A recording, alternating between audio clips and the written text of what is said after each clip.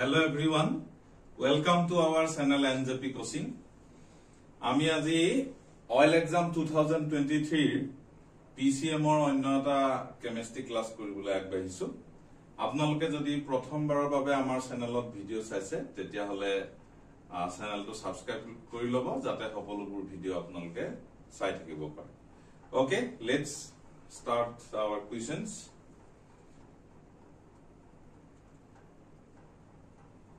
প্ৰথমটো প্ৰশ্ন লৈছো। What happens when dilute hydrochloric acid is added to iron fillings? লুৰ গুৰি লগত যদি dilute লঘু যদি হাইড্ৰক্লোৰিক এসিড দিয়া হয় তেতিয়া হলে কি ঘটিব? আমি ডাইৰেক্টলি ৰিঅ্যাকশনটো লিখিছো iron Fe plus dilute hydrochloric acid লঘু সালফিক hydrochloric acid আয়ৰনৰ গুৰি লব লাগে। সো এই ৰিঅ্যাকশনটো কি ঘটিব? এই ৰিঅ্যাকশনটো হয় আয়ৰনে হাইড্ৰোজেনটো ডিসপ্লেস কৰে আৰু আয়রন ক্লোরাইড বা ferrous chloride FeCl2 plus hydrogen এটা একটা ডিসপ্লেসমেন্ট রিঅ্যাকশন হয় হাইড্রোজেন গ্যাস প্রডিউস হ'ব। So প্রথম অপশনটো দিছে hydrogen gas and iron chloride are produced. This is the right answer. Option A. Chlorine gas, iron hydroxide, iron salt, water, no reaction takes place. Okay, other options are wrong. So option A is the correct answer. Okay.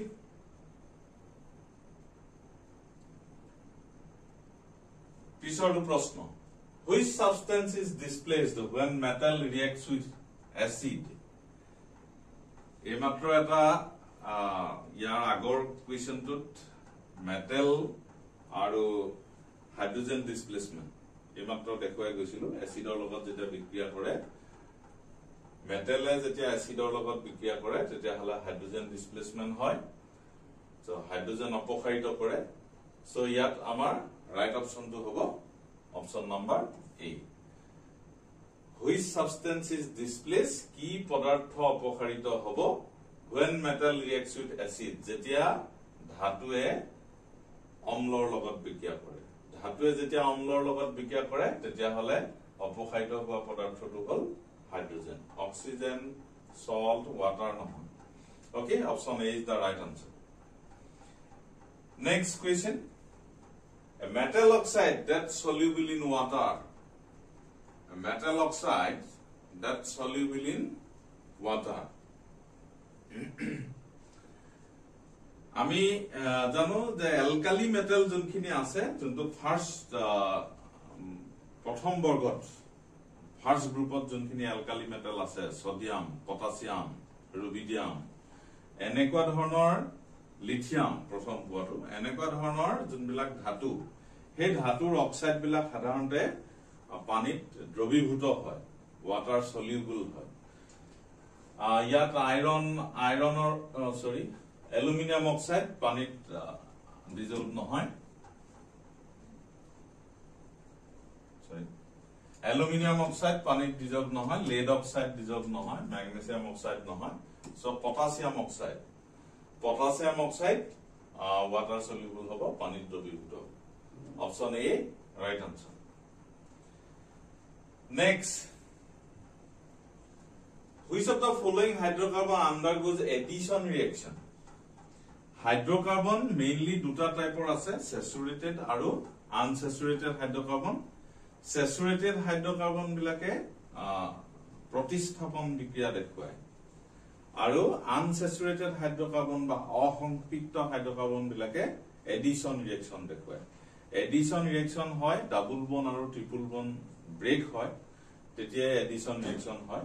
So আমি ইয়াত যদি কোনটোৱে যোগাত্মক বিক্ৰিয়া বা edition reaction দেখুৱায় কোনটো হাইড্ৰকাৰ্বনে আমি hydrocarbon কিটা সিলেক্ট কৰিব লাগিব কোনকিটা সংপৃক্ত বা স্যাচুৰেটেড আৰু কোনকিটা অসংপৃক্ত বা আনস্যাচুৰেটেড। So saturated CnH twice N plus 2 এটো অ্যালকেনৰ ফৰ্মুলা স্যাচুৰেটেড হাইড্ৰোকাৰ্বন হয় আৰু CnH twice n and CnH twice n minus 2 alkene আৰু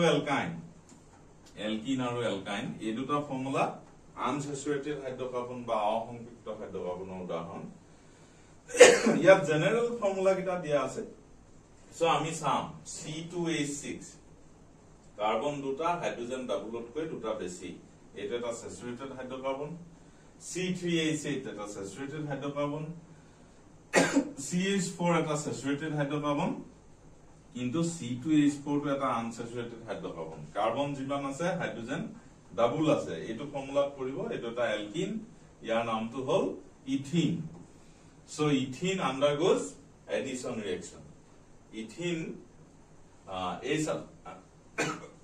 এইটোৱে এই কম্পাউণ্ডে যোগাত্মক বিক্ৰিয়া দেখুৱায় ইথেন প্ৰপেন মিথেন ইহঁতে প্ৰতিস্থাপন বিক্ৰিয়া দেখুৱায় okay option C is the right answer okay fine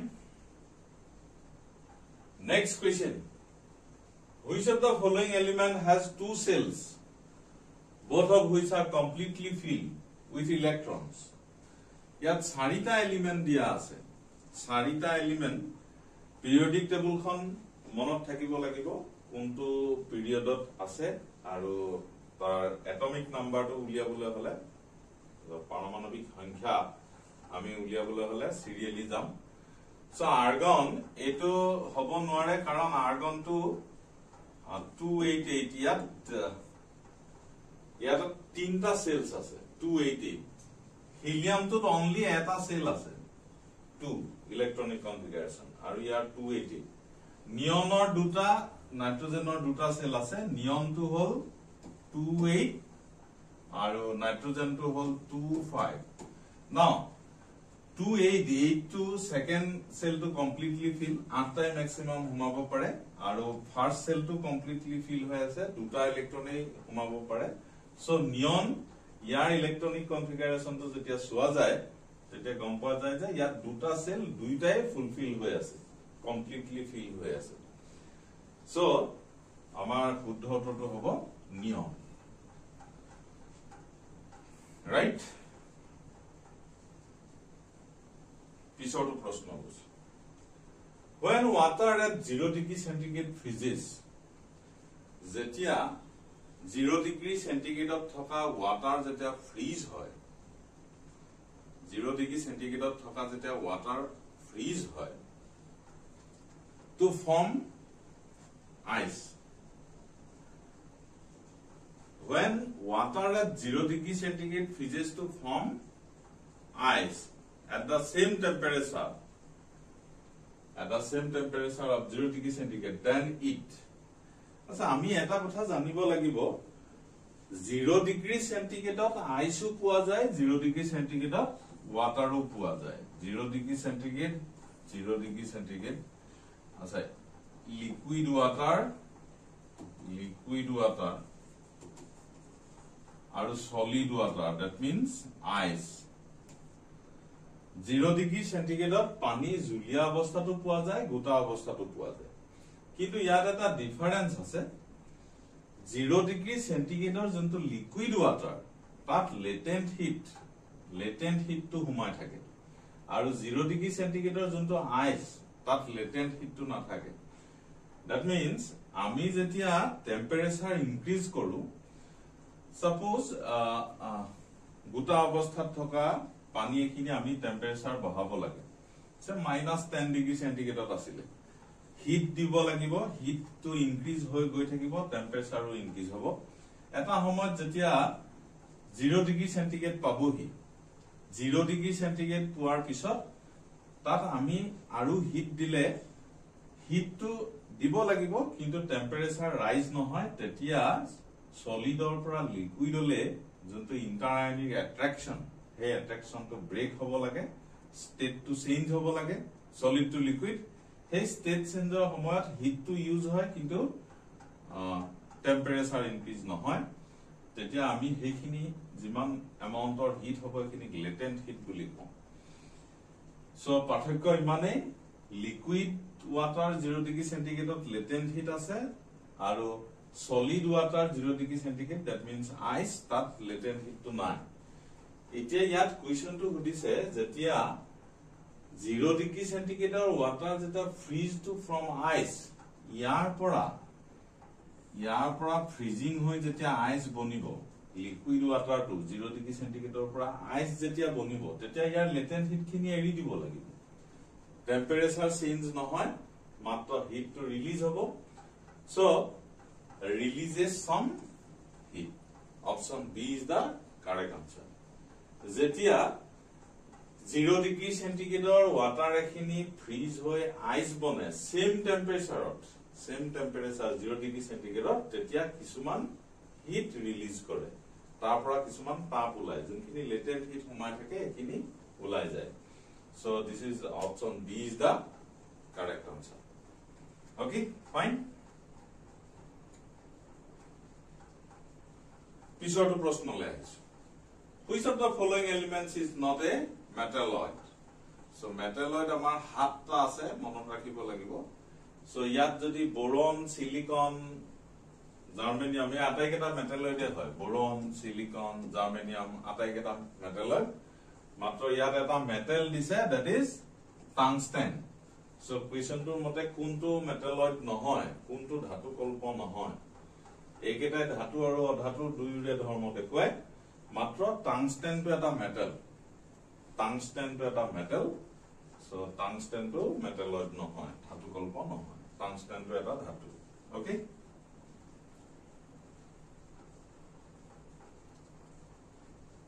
Pisor to proshno loisu. Which of the following contains maximum number of molecules?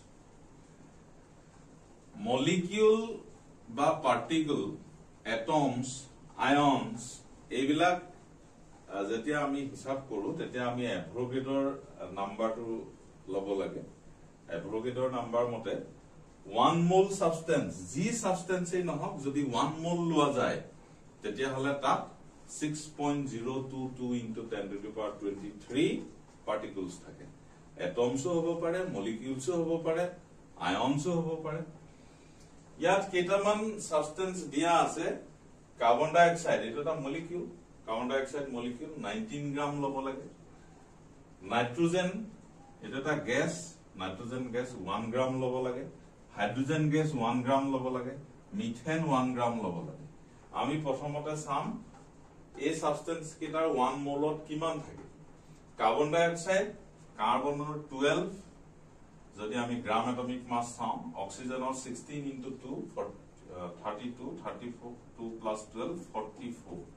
So 44 gram yar gram molecular mass. That means 44 gram carbon dioxide lole 1 mole hoy. Kintu amak given hisabot dia ase 19 gram. So nitrogen or 14 into 2, 28 gram. 1 mole hobole 28 gram lobo lage. Yat 1 gram dia ase. Hydrogen or 1 into 2 gram. So hydrogen or atomic mass 1. So yat 1 into 2 gram. 2 gram. 2 gram hole 1 mole hobo. Amak dia ase 1 gram. Methane. Carbon or 12, hydrogen or 1 into 4, total 16 gram. 16 gram. So 1 mole egeta substance or 1 mole iman ase. Etia jodi ami sao given 19 gram jodi hoy 44 or adhat ko kom. It is less than 0.5 mole. Less than 0.5 mole. Junto given dia ase. Less than 0.5 mole. Etu 1 gram dia ase. 28 gramot 1 mole hoy. So 1 gramot it is very less than 0.5 mole. Moi 0.5 etu karone loisu. So hydrogen or 1 gram dia ase 0.5 mole hobo. Kan 2 gramot 1 mole. 16 gram hole methane or 1 mole hoy. Yat 1 gram dia ase very less than 0.5 mole. Moi compare korilu hydrogen to logot. Hydrogen to exactly 0.5 mole ase. Aru baki bilak sobore 0.5 mole ke kom ase. That means ami jodi amount of substance SI unit of jodi sao amount of substance mole hoy. So mole hisabot হাইড্ৰোজেনটোৱে বেছিকে আছে 0.5 মোল বাকিবোৰ 0.5 মোলতকে কম আছে so ইয়াত থকা মলিকিউলৰ সংখ্যা এটাতকে বেছি হ'ব so 0.5 মোলত 1 মোলত থাকে 6.022 into 10 to the power 23 আৰু 0.5 মোলত থাকিব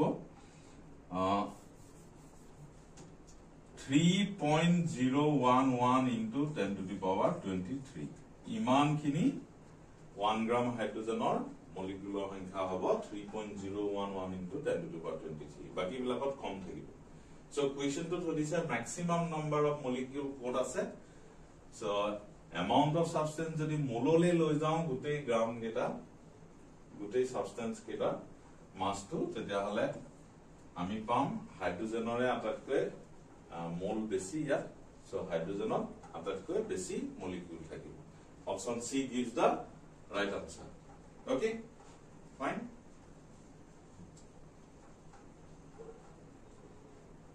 পিছৰটো প্ৰশ্ন লৈছো what property of an element determines its chemical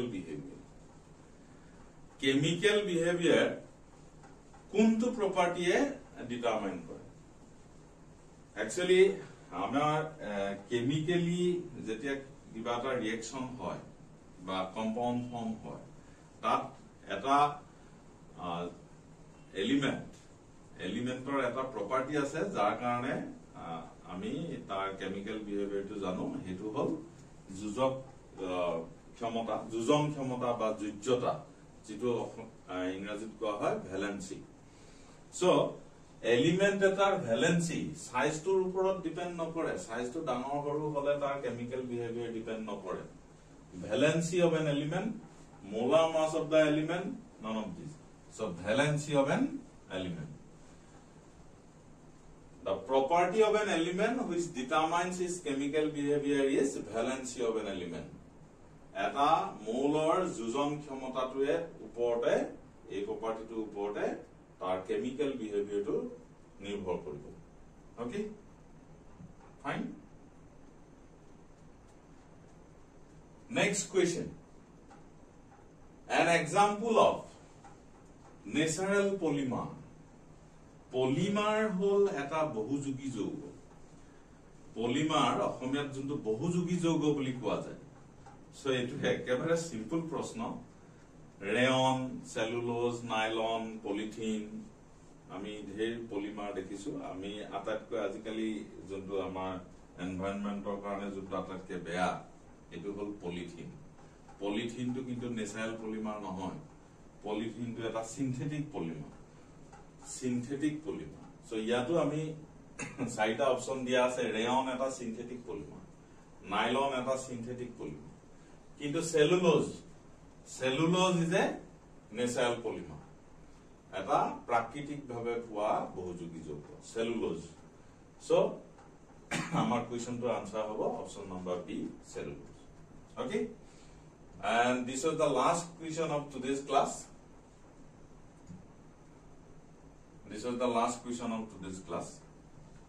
আপোনালোকে যদি ভিডিওটো চাই ভাল পাইছে তেতিয়া হলে নিশ্চয় এটা লাইক কৰিব আৰু আপোনালোকৰ বন্ধু বান্ধৱীসকললৈ শেয়াৰ কৰিব ওকে আজিলৈ ইমানেই ধন্যবাদ